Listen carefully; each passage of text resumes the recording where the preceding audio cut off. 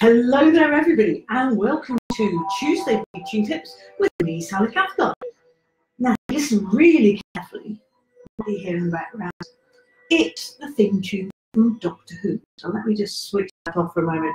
And you might be thinking, well, why is Sally sharing Doctor Who with us today? Well, on Saturday I had a concert with my orchestra that I play with, the New Symphony Orchestra, and we all dressed up in space-themed gear because we were doing a concert from outer space, and a lot of fun it was. And the violas, of course, were fabulous because we all wore white boiler suits and these helmets. A couple of my piano pupils came to the concert, which was lovely, and there was a fancy dress competition. And the winner of the fancy dress competition got to conduct Doctor Who. And one of my pupils won the competition, and he got to conduct Doctor Who. And he's only been learning 18 months or so, and to be honest, conducting wasn't one of the things that we had yet tackled, although I do usually later on down the line. So it's a very quick crash course in how to conduct. So we spent extra 5 minutes of the break going 1, 2, 3, 4, 1, 2, 3, 4. And it was great for him because it was really showing him how important it is to count all the time as you're playing music. You know, it's just essential that they get this idea. And we spent a long time during about 5 minutes practicing, and I was saying, remember that whatever you do, go down on 1, 3, 1. And of course, Doctor Who is lovely because it's diddly-dee, diddly-dee, diddly-dee, diddly-dee, diddly-dee, diddly-dee. So there's lots and lots of ones going on there. And it was great because he had a sonic screwdriver to conduct with. Now, this was really fun, and he got a lot from it, and he came for his lesson yesterday, was telling me all about it. But it also links up very nicely with a question that I was asked, or a request that somebody asked me just a couple of weeks ago. Could you show us how to conduct, Sally? So here we go. How to conduct is a really important skill for you to know as a teacher, and also for you to pass on to your students. Okay, not many exam boards these days ask about conducting, ask you to conduct. But that doesn't mean to say that it isn't something you should do, because I really believe it is. So conducting basically is, well, you know, down is 1. That's always the same. But conducting has to have a flow, and it has to have an energy, and it is a skill that you do have to learn. So the important thing to remember when you're conducting is that you need click points for each part, each bit of the beat, because a beat isn't just that, it is actually that. You know, a beat exists in time. Here's the start of the beat, here's the end of the beat, and then here's the beginning of the next beat. Okay, so beginning of the beat, the length of the beat, the end of it, and the start of the next beat. And when we conduct, we have to indicate all those things, and that's why it's important. So imagine you've got, just put one hand in front of you, you might want to do this with me, and whichever hand you want to conduct with, it's fine. You can use your right hand or you can use your left hand. I'm going to use my right hand. I'm going to turn sideways so you can follow me like this. So this is my click point, and it's kind of midway between myself, around chest height, and I'm going to do my 1, or click down there. 1, 2, 1, 2, 1, 2, 1, 2. Now I'm holding it a bit high at the moment. My shoulders feel a bit bent because of that, because I'm showing you. But you can see my 2 revisits the 1. Down, up, down, up. And the 1 is like a little umbrella. That's what I always think. 1, 2, 1, 2, 1, 2. Okay?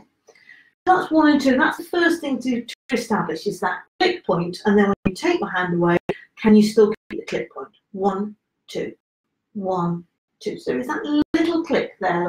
Otherwise, you're going to end up going all the way down here. And then, as an orchestral player, I don't know where to put my beat. Yeah? If you're doing 3 in the bar, you're going to go here. I click again, say on 1, down to the right and up, down to the right and up, down to the right and up, down to the right and up. And you notice I go down, I go to the right, and there's another click, and then my up, my 3 beat, the beat, comes back on itself, and up, down to the right and up, down to the right, and again, it's a really light 3rd beat. At this point, I'm not having an enormous click, but it is there. 1, 2, 3. There it is, there. 3. 1, 2, 3. 1, 2, 3. And it's really good for getting pupils, students, young, old, adults, whatever, doing their metrical counting repeatedly. So that's your 3 in a bar. And your 4 in a bar, and keep my clip point there, you're going to be down to the left, to the right, and up. Down to your left, to the right, and up. Down to the left, to the right, and up, like that. So again, you're going to go down, now to the left click, right click, up. Down, left, right, up. Down, left, right, and up. And if you have students who struggle, as I do sometimes, with your right and your left, then do it to the walls or something like that, yeah? So you might do down to the flowers, to the door and up. Down to the flowers, to the door and up. Another thing you can do is to draw it, just to represent it. So 2 in a bar is down like that, yeah, and up, down and up. And 3 in a bar is down to the left and up.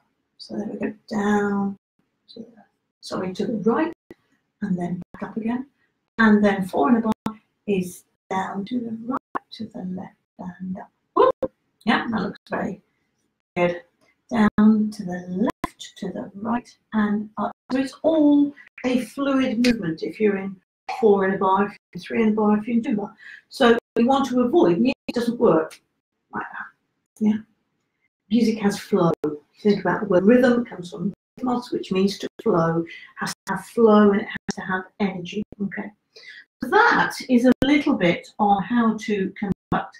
I'm going to leave you today with a bit of conducting. I'm going to conduct the can together, which is in 2. So you're going to be going down and up, down and up, down and up. And it's really lovely with your pupils to put on recordings and to practice conducting together, because it has enormous benefits, far, far beyond this physical act of doing this. It really helps to embed and ingrain that sense of pulse and that understanding of the metrical counting and the understanding of the flow, which is why it's so important. We've got there. You are. You ready? 1, 2, 3. Really neat little conducting. Lovely, firm. Oh, here we go. Angel.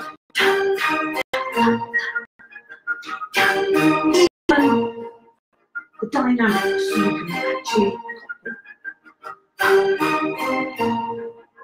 Okay. I'll leave you with that to practice.